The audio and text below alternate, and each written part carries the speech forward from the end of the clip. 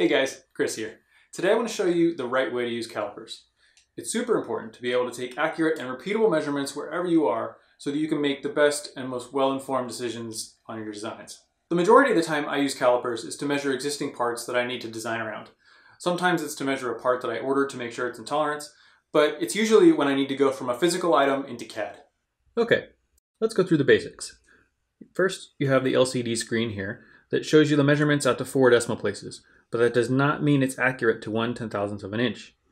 The resolution of these calipers is 5/10, but the accuracy is plus or minus 1/1000th. That means that the smallest increment the LCD will show you is 5/10, but you should never trust it to be more accurate than plus or minus 1 thou.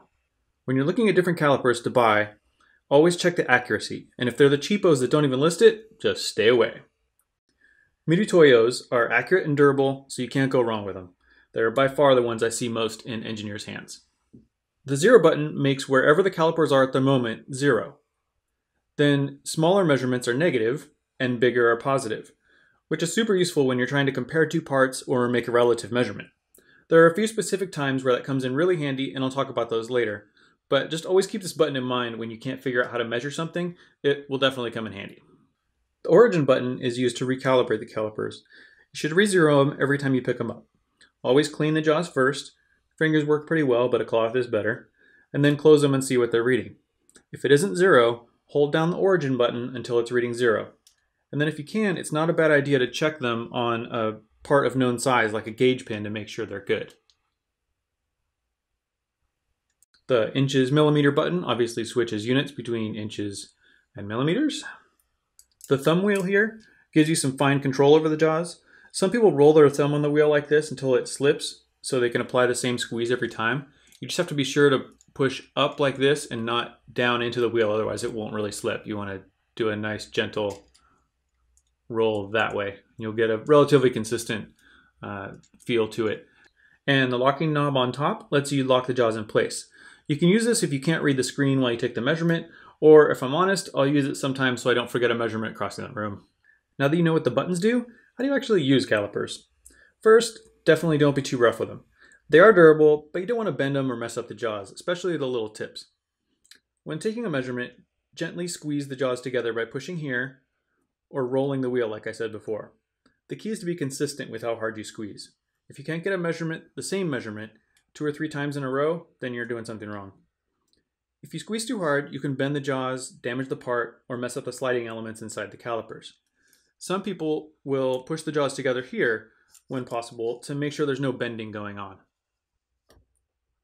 To see how hard to squeeze, you can use a gauge pin. Since I know this gauge pin is 1/2 inch in diameter, plus nothing, minus 2/10 of an inch, I know it should read 0.5000 on these calipers.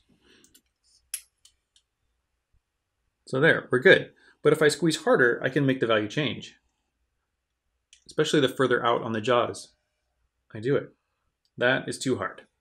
You want to be able to repeatedly measure 1/2 inch. Second, you need to know all the places on the calipers that you can use to measure. If the screen shows 1 inch, then it's 1 inch between these jaws, it's 1 inch around these jaws, it's 1 inch between the step here and the end of the calipers, and it's 1 inch between the end here and this end of the calipers. Which reference you use is up to you, depending on what you think will get you the most accurate measurement. But in general, here's where you'll measure outer diameters, inner diameters, step heights, and hole depths.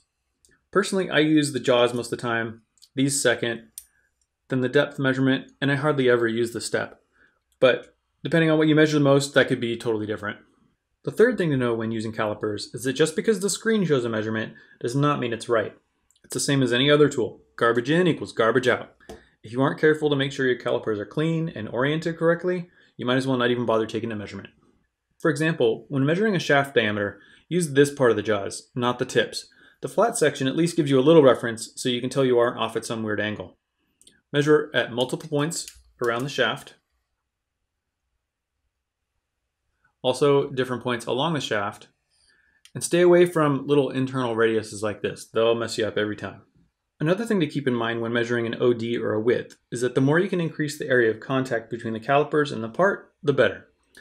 If I measure perpendicular to the axis of the shaft, like this, The contact patch is aligned the width of the caliper jaws, but if I can rotate the calipers like this, the line contact doubles in length and you're less likely to miss a high spot or be at an angle. Measuring inner diameters is trickier, but this is how I do it. If you just throw the calipers in there, take a measurement, you're probably going to get me wrong. What I'll do is I'll swing the jaws back and forth like this around the opposite sides of the diameter, keeping the jaws dragging across the ID. You'll be able to feel the jaws open and close slightly as you swing back and forth across the true opposite points. You might also be able to see the value on the calipers go up and down slightly. Once I'm satisfied that I have the max value in that direction, I'll rock the calipers in this direction to make sure I'm not off at some weird angle to the axis of the hole. Just do that a couple of times in a couple of different spots on the diameter until you're satisfied and you have a good measurement.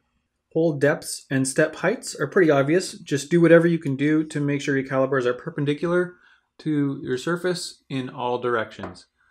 Make sure you're good this direction and that direction. Measuring the full thread depth of a hole is pretty easy and super useful.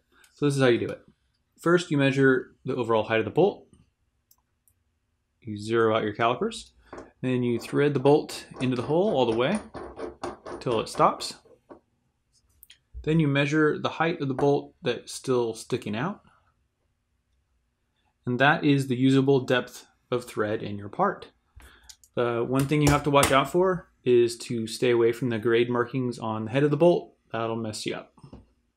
Another useful trick with your digital calipers is to be able to measure the center to center distance between two holes. The holes have to be the same diameter for this to work. First, you measure the ID of one of the holes and you zero your calipers at that diameter. Now you measure outside to outside on the two holes, and that is your center to center distance.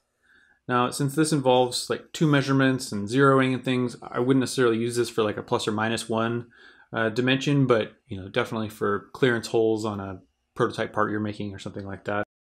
If you need to measure the thickness of foam or an O-ring, something that squishes, what you can do is grab your part just enough to hang it there, and then very slowly open up your jaws till it drops, and that is the thickness of your part. Otherwise, you can never really tell if you're kind of squishing the material. It's hard to get a good feel for it. So just try to get the part where it's not curved and hanging up on two different points on the calipers.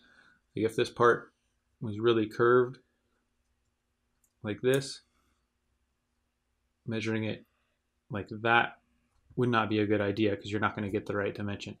So measure it in a way that it'll be free to fall out from the calipers when you move them apart. A topic that isn't strictly related to calipers but is related to taking measurements is the use of the terms thou and mil. When I first heard someone say that such and such dimension was 3 mil too big, I was super confused. Did they mean millimeters? Did they mean millionths of an inch? Nope, they meant thousandths of an inch.